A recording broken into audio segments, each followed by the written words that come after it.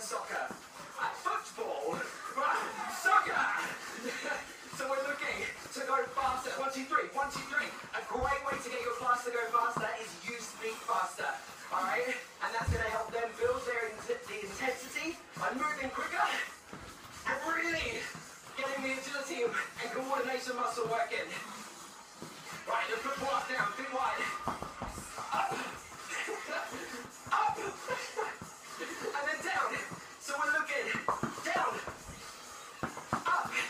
Reaction time. Down. Up. Down. I love the way she does it with cheekbones. Up. Down. Up. Down.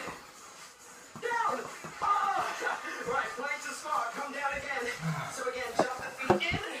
Reach right up in the air. You're looking for extension. The longer the extension, the better they're going to start to understand the way the body works. Get the brain working. All of this extension to the back of the body is going to help them. To be stronger, to be more lifted and more upright. Right, 4 scissors, 2 X jumps.